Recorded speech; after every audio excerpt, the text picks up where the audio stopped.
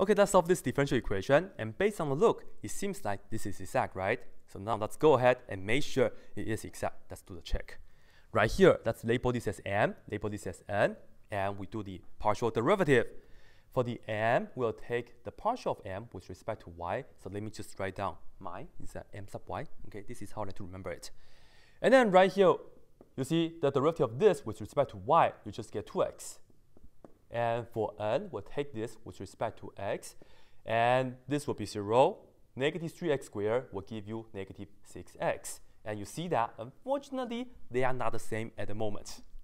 Well, we can take up this because this is, in fact, almost exact. Let's see. I know I will have the special integrating factor, and I will have to do either this minus that or that minus this, right? And at the end, I will have to divide by either the original m or the original n. And let me just think about it before I actually put on the work. Either way, on the top, I will just end up with x, right? An expression in terms of x, regarding to which minus what.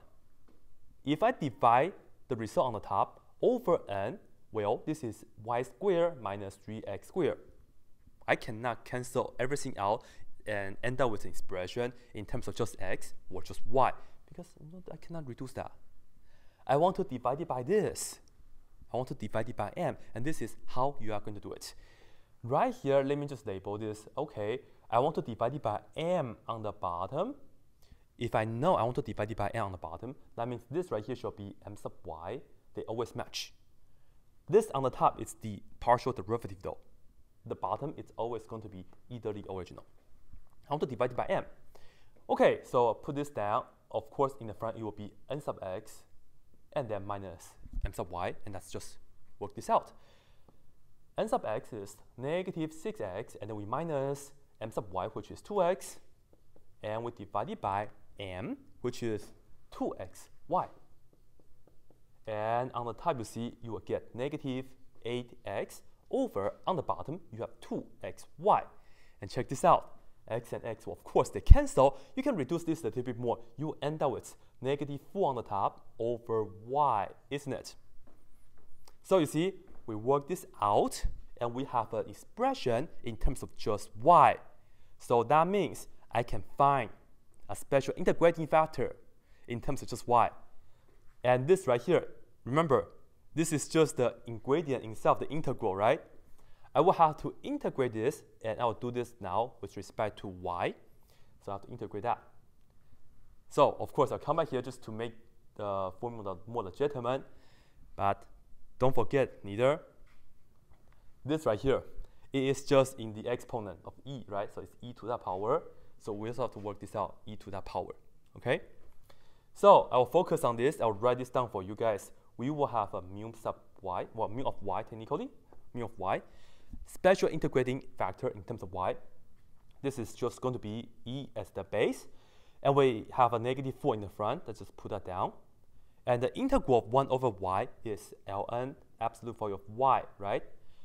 Don't worry about the plus c. For integrating purpose, for integrating factor purpose, just this is enough, the function part. And then we take this, of course, bring that to the exponent. We have e ln absolute value y to the negative 4th power, and you see they cancel each other out. And for integrating factor purpose, you don't worry about the absolute value neither. I'm just going to say, let's use mu sub y, or mu of y, sorry, mu of y, and this is equal to y to the negative 4 power, which is, of course, 1 over y to the 4th power. So what does this mean? That means I will take this back to the original and multiply everything by 1 over y to the 4th power. Well, if you multiply everything by 1 over y to the 4th power, it's the same as saying I will divide this by y to the 4th power, I'll divide this by y to the 4th power, I'll divide this by y to the 4th power. So this is the crucial step that we need in order to make this equation exact. So now let's finish this, and of course I have to erase the board. And now let's see what we have. Right here, 2xy over y to the 4th power, we will have 2x over y to the 3rd power, and then we put the dx on the side like this. Then we will have, let's put on the plus, y squared over y to the 4th power, let's just split the fraction. So we will have 1 over y squared. And then we put this over that, which is minus 3x squared over y to the 4th power. And this is with dy. And of course, at the end, this over that is just 0. And now, you can either trust me or just do this on your own. This is definitely exact. I will trust myself, so I will just go ahead and solve this for you guys. Because I know this is exact, that means I will have a function. I will call that to be capital F, so that this right here is partial of f with respect to x, and this right here is partial of f with respect to y. And let me just start off with this right here. So partial of f with respect to x, I know this is 2x over y to the 3rd power. I want to figure out what's capital F, right? So now let's go ahead, integrate both sides with respect to x. So I put down dx on the side right here. And we will see, here we will have just capital F. And remember, capital F is a function of x and y. And on the right-hand side, let's see what do we have. When you integrate this, 2 over y to the 3rd power is just a constant instead. So let me just write that down. And we have to just integrate x, and we'll get x squared over 2. So they cancel. See that? Okay? Well, when you integrate this, remember we have to put a plus constant.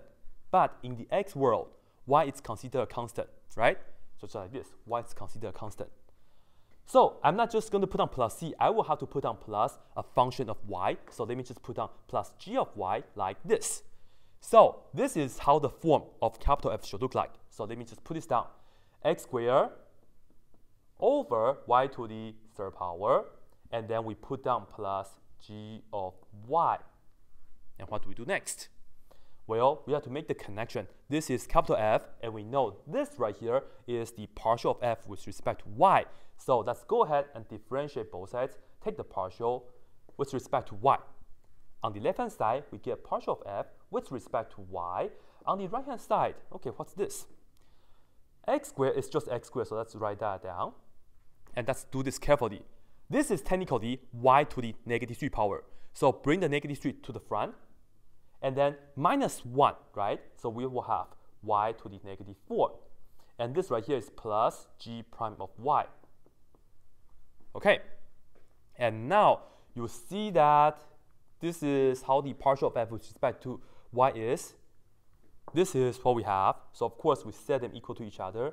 So we set this to be that. So we will have, let me write it down in red, 1 over y squared minus 3x squared over y to the 4th power.